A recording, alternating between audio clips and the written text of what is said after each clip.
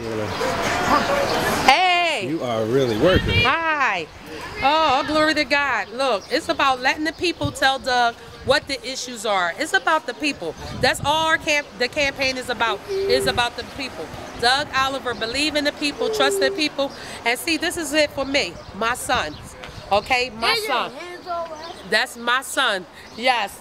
Love my son dearly, but this is why I'm fighting for this boy right here, because I want him to have a future where he could walk down the street and don't get harassed by the cops, don't get stopped and frisked, that recognize that maybe this gentleman is a good gentleman and not try to stereotype him as a criminal already.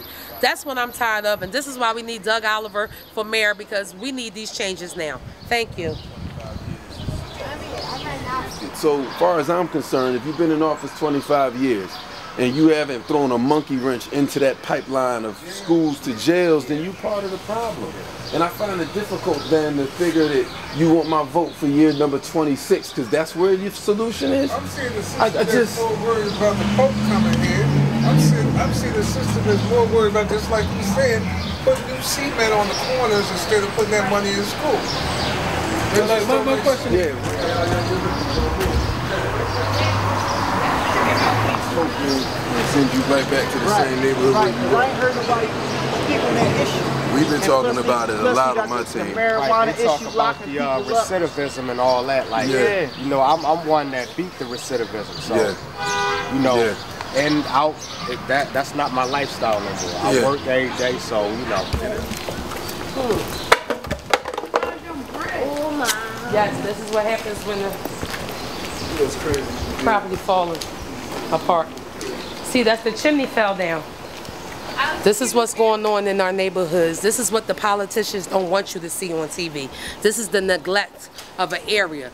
20 years, politicians been in office for 20 years, and they letting chimneys collapse. Here goes the poverty of the 28%. We need change. This is why we need to vote for Doug Oliver. Change.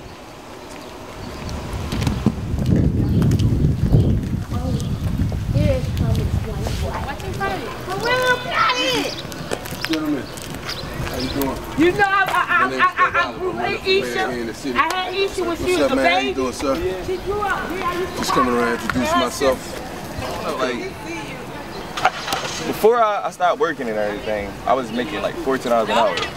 But when I stopped and everything, I started getting these crappy jobs that's like $7.50, $8. Like, you know what I'm saying? So what type of jobs you would like actually help out with? There's a couple that I'm thinking of immediately, and there's more than I know. I'm just telling you what I know right now. But there's a lot of hospitality and tourism jobs. We bring in like $275 million a year just in revenue.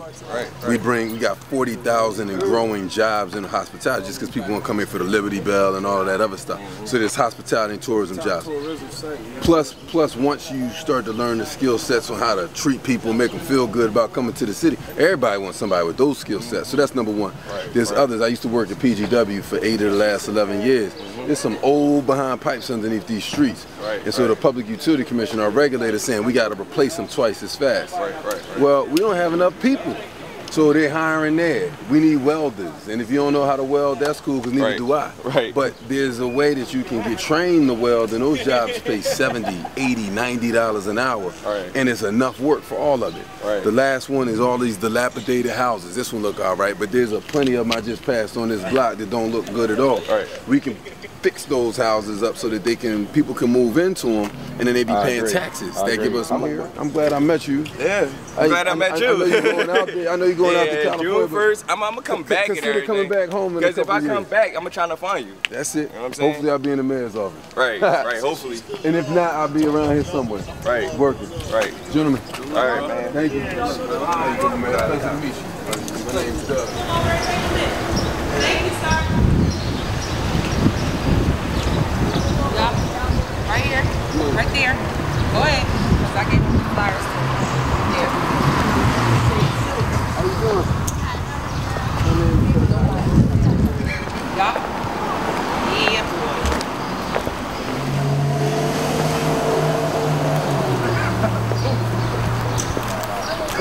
Introduce myself to you. My name is Doug Oliver. I'm running for mayor here in the city. All right, bro. Just coming around to introduce myself. How you doing, sir? How you doing? All right. Okay. All right, not a problem. Come on. My name is Doug Oliver. I'm running How are for you, mayor Doug? in the city. Pleasure to meet you. So what separates you from the rest? Well, I'll tell you right now. How you doing, sir? How you doing? Yeah,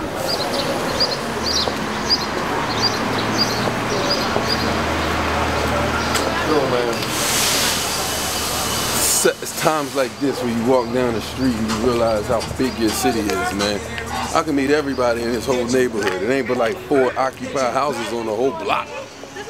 So you can walk a whole city block and meet 4 people, many of whom haven't voted and don't trust anybody. One thing we want to make sure is that our seniors is able to get to the voting. So she will take your information and be in contact with you and make sure you get to the polls. Okay? Yes. What is your name? How you doing, man? Come on, you step to introduce myself to you. My name is Doug Oliver. I'm running for mayor. That's me on the card. I'm just coming around and saying hello. Many of you running for mayor. There's 6 of us. There's 6 of us running for mayor. This election will narrow it down. Yeah, down to 1. And I'm hoping to be the 1. The difference between me and the other 5 candidates, they had 25 years in office to do something with it. I'm frustrated that they haven't done anything with it, so I'm hoping that even though I don't have 25 years in elected office, that I could bring my 40 years of life experience to the table for the benefit of these young men and women, to schools and to our neighborhoods, which seem to be largely forgotten about. So, seems like you know what he's talking about. Good that he got an answer for somebody ask you a question. You got a street stand-up answer. He ain't just talking no gibberish. It sound like you know what he's talking about. So that's good. Good. And he's young, fairly young.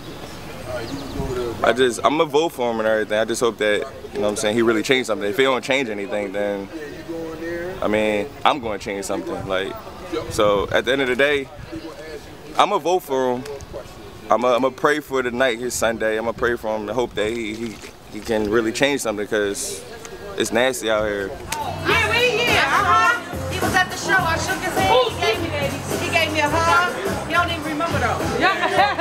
How you doing? Do you remember Sunday at the show? I came down. I had them all black and a black hat. And I came and shook your hand. You gave me a hug. I know you don't remember. I know. How you doing? I'm Doug Oliver. So, sir, Yeah. I give it all to you. Thank you. I pray for you. I went to church. I even prayed for you this morning when I went to church. Thank you. You know what I mean? And I hope the guy that you get in. And I know if you get in, I know you're going to try your best to make sure that everything is fine. Yes, ma'am. Thank you. Thank you. I appreciate it. You're welcome. All right. Take care. Keep getting them A's.